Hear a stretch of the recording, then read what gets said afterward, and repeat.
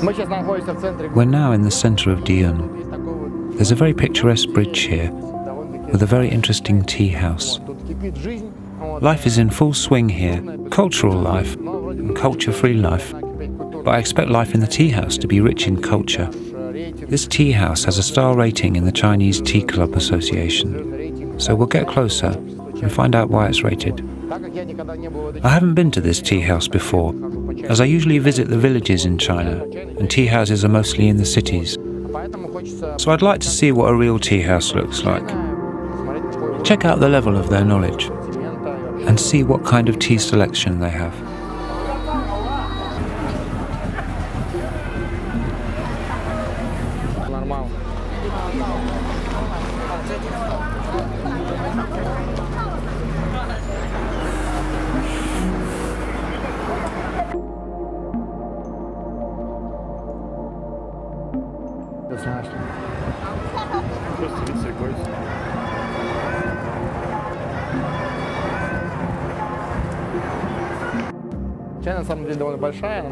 The tea house is pretty big. It feels like the bridge was purpose-built for it. The sign says, the old tea house was built 10 years ago. 10 years is not really that old, but it shows when tea culture began to blossom again in China, not the tradition of casual tea drinking.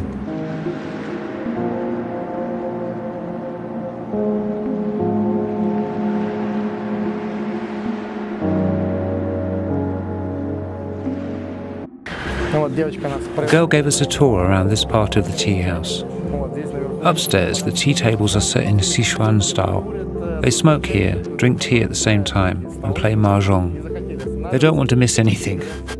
And now we're going to the most beautiful room.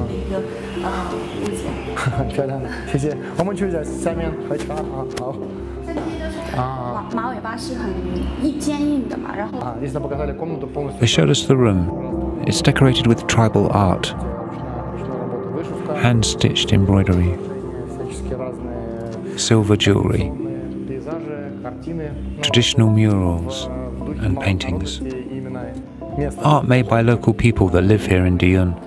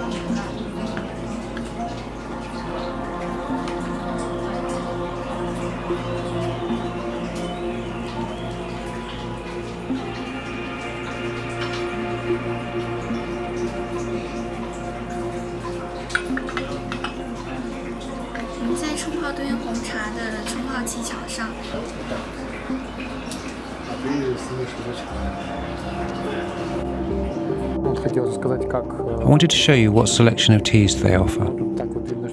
I can see the menu was edited with stickers. They offer 5 varieties of white tea: Bai Hao Yin Zhen, Bai Mudan, Shu Mei, along with 2 Yunnan white teas. Well, one, Ye Guang Bai is a white tea. The other, Zhuishan Bai Cha, is more like Sheng, and a few varieties of Maojian, local from Diyun. The price for a tea session here starts at 168 yuan, which is about 1,500 rubles, and goes up to 680 yuan, which is around 6,000 rubles. They have two kinds of Dankong oolongs, Dongding oolong from Taiwan. They offer only one Taiwanese tea, which costs around 2,300 rubles, 268 yuan. 198 yuan to drink a Dankong. Lao Tongji, a shupuer from Haiwan Tea Factory. Tuo Cha from Haiwan. Lao Tongji Sheng Cha from Haiwan. Bailiang Cha, a Hei Cha from Henan. They have Xiaozhong from Fujian, Dian Hong and Jinjun Mei from Wuyishan in their red tea collection, and Duyun Hong. That's what we had here, a local red tea from Diyun, made from the Maojian variety. It was very good, by the way. And these are the prices for a cup. They pour the tea in a plastic cup for you. 25, 38, 48 yuan. Multiply it by 9 to know the price in rubles. 200 to 500 rubles for a small cup. Very interesting spot, very saturated. Although some of the design solutions are rather peculiar, the rooms are very cozy. They all look more or less like this one. A table, sofas, or a few chairs around. Upstairs there's a big hall where locals come to simply have a glass of tea. I can't say I like it that much. It's a casual local tea house, just a bit more ornamented. And here are some of the more traditional rooms. Generally speaking, they have a good selection, about 30 different varieties of tea. Although we have 10 or 15 times more than that in our tea club on the Чистый Pruda in Moscow. Or indeed in any of our tea shops. They're saying that it's hard to find yellow tea, especially handmade. I said I can give you my contact info and I'll tell you where to find it. Altogether the atmosphere is nice. Nothing special, but very cozy. There's a lot of space for a tea house. This room, I would guess, is about 4 or 5 square meters, and there are 15 rooms. Great to have so much space for a tea house. Each room is decorated in its own style. You need around 300 square meters to build such a tea house. Speaking about Russia, that's the main obstacle to building a large tea house because of the very high rent. But it changes the atmosphere completely having 2 or 3 separate rooms in a tea house. It's really nice. We're going to finish our tea now. Another journey awaits us. We're going to Zunyi in the north of Guizhou province. On this beautiful note, we're leaving Diyun. Enjoy your tea and see you soon. This is what a casual traditional tea house looks like. It's very far from tea culture. There's basically a tiny shop and a table with a few chairs. You often see such street shops in Asia, not just China, like in Vietnam.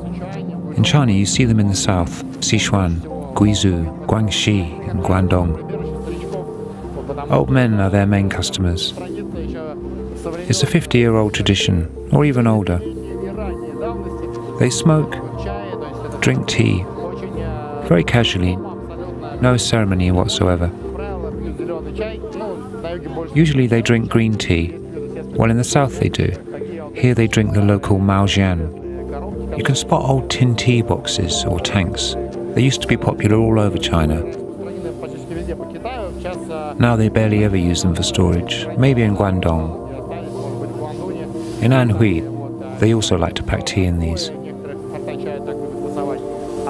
Here I've only seen them in this shop.